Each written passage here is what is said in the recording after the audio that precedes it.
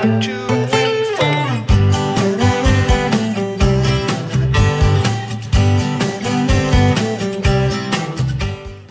In this series, we want to help you choose and get to know the dog that really suits you. In each part, we will introduce a dog breed and briefly tell you the 7 most important things that can be decisive in your decision. To stay on top of the series and get instant notifications of new parts, don't forget to subscribe to the channel and click on the bell. This part will be about the dog breed, the Yorkshire Terrier, who are for most people is a sweeties, the ideal small companion dog, but very few know about his combative past and tough nature. To know what it is up to you to choose a Yorkshire Terrier, let's take a look at the 7 points that a Yorkshire Terrier buyer should consider very carefully before the decision. The final point will also reveal whether the Yorkshire Terrier is an ideal choice for a novice dog owner or not. 1. The brief history of the Yorkshire Terrier. To understand the history of the Yorkie, we need to turn back to the English history of the mid-1800s, where the Industrial Revolution was underway and hundreds of thousands of people were moving to increasingly crowded cities and industrial centers.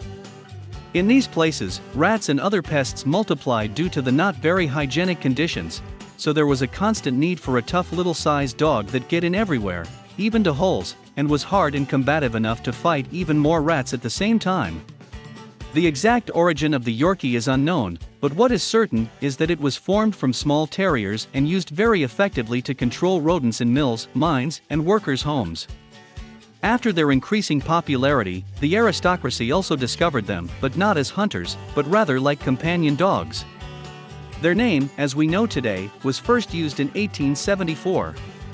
2. The personality of the Yorkshire Terrier.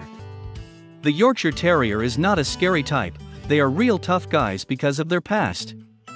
Despite their small stature, they inherited a tremendous fighting spirits and will from their ancestors, plus they tend to act independently. A particularly good signal dog, next to a Yorkie you can't just sneak in, they are alert and active, they warn their owners about everything. However, in addition to this, they are also excellent as companion dogs. Their popularity is not accidental, they are extremely lovable in a family circle, it is kind and in some cases definitely hidden. However, they are very afraid of challenging other dogs, because of their boundless self-confidence. They tend to go out with dogs much bigger than them, and behave in a dominant way, which of course a responsible owner cannot allow. 3. Size and coat of the Yorkshire Terrier. The Yorkies are one of the smallest dogs in the world, weighing between 2 and 3.2 kilograms, and a typical height between 18 and 23 centimeters. The breed standard allows for a single color variation, which is the steel gray color with tan markings. Interestingly, Yorkies are born in black, and it becomes clear what they are if they grow. The texture of their fur is very similar to human hair, silky, cold by the touch, without undercoat, which makes this breed completely unsuitable for keeping them outdoors.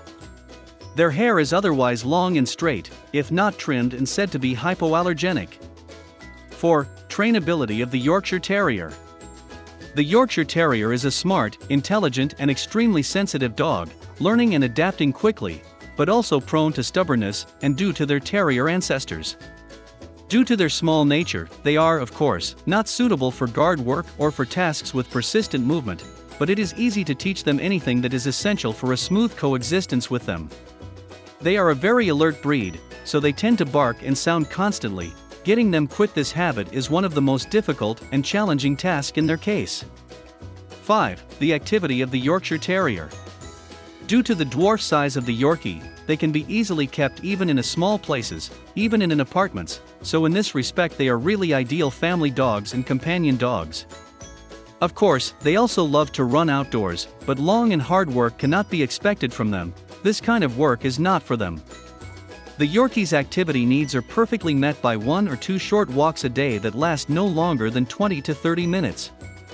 At a young age, large height differences should be avoided, like jumping off on armchairs or sofas, which can be very detrimental to their still developing joints.